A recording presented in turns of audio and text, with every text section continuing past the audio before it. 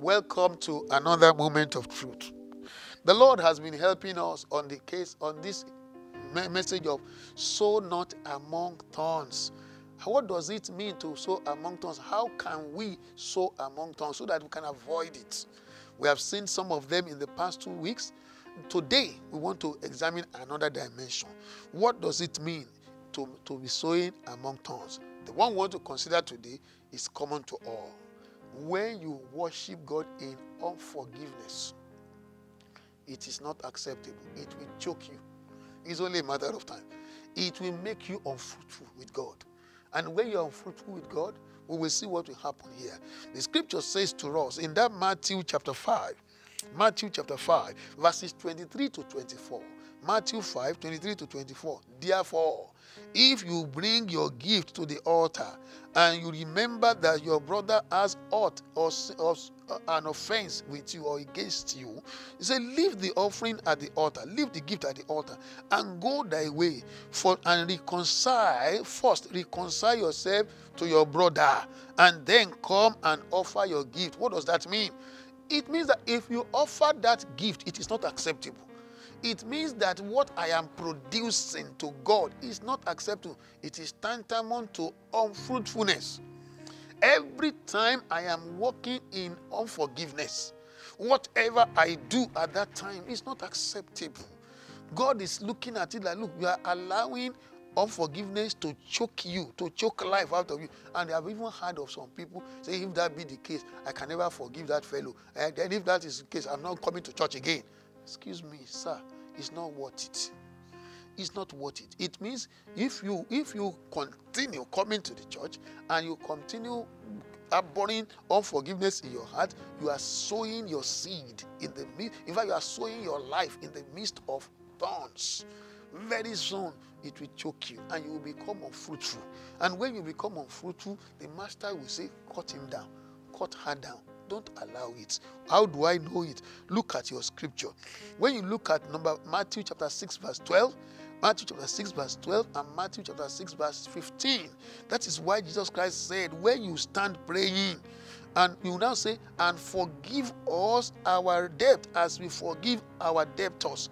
Look at what you now say in verse 15. You say, but if you forgive not men their trespasses, neither will your Father forgive you your trespasses. So verse 15, place you put yourself under the bondage of forgive me my sin, and don't answer me if I don't forgive others. But you forgive me the way I forgive others. The moment you don't forgive others, you have already choked up yourself. And the second one, Jesus Christ now said in that verse 15, if you do not, then you will not be forgiven. That is what it tells us in that verse number 15 of the same chapter number 6, Matthew. If you do not forgive them their trespasses, you will not be forgiven your own. So don't live in unforgiveness. It will choke you.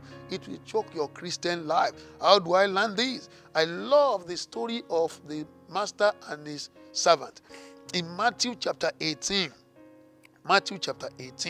the Bible says that in verse 34, and his Lord was wroth and delivered him to the tormentors till he should pay all what was due unto him. Verse 35. So likewise shall my heavenly Father do also unto you, if you from your heart forgive not every man his brother and their trespasses. What does that mean?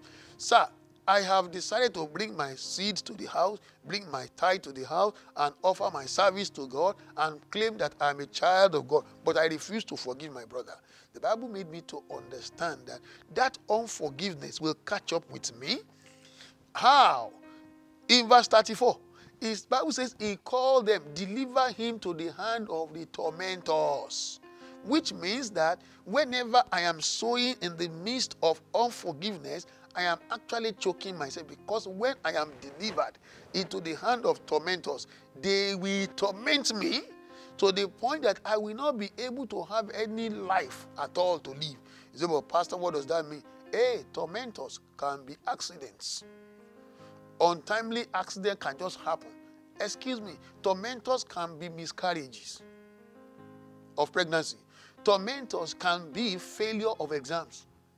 For tormentors can be your landlord will say, just pack out of my house, when you have just given that address of that place as your place of residence, that you are expecting an important letter. And God bless you if in your country they don't do address forwarding. I hope they do it all over the world. So they will just forward your letters to you, or they will just tell you, this stupid man, he has left this house, they drop it in the garbage, and that's an expensive letter for you. Unforgiveness can cost anything. That is what it means to be delivered into the hand of tormentor. And it is the thorns of unforgiveness that leads to such things. It is my prayer that as you go in the course of this week, the Lord will help you. And you will receive grace to forgive others. You will receive grace to overlook their shortcomings. You will receive grace to be a child of God that will forgive your brother, your sister, your friend, your relative, so that you will not be sowing yourself in the midst of the thorns of unforgiveness, to the point that it will choke you.